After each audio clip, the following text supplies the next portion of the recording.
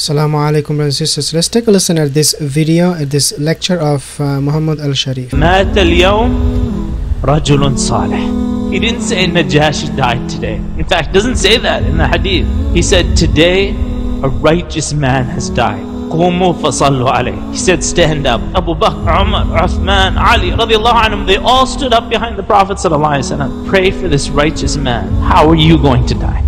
How are you going to die? I did not have the opportunity to attend any of his khutbah lectures. However, I have watched him on YouTube and social media many times. He will have two kind of impacts on my life. Number one, his impact on me is right now I'm thinking about life and death experience. I'm recalibrating, if you like. And number two, dear brothers and sisters, is the good deeds that I have missed out. And when I look at this man, Muhammad Alshareef, wallahi, I do feel that I have fallen way behind in doing good deeds. He has done so much by establishing this Al-Maghrib Institute, by doing so many projects for the Muslims. We need to catch up with our good deeds. Assalamu alaikum wa rahmatullahi wa barakatuh.